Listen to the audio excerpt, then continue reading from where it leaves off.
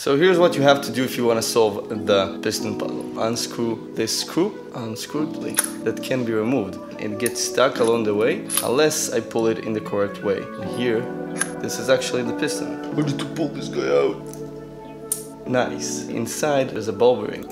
It's an aluminum ball bearing, and I need to find a brass ball bearing. Push this inside, flip.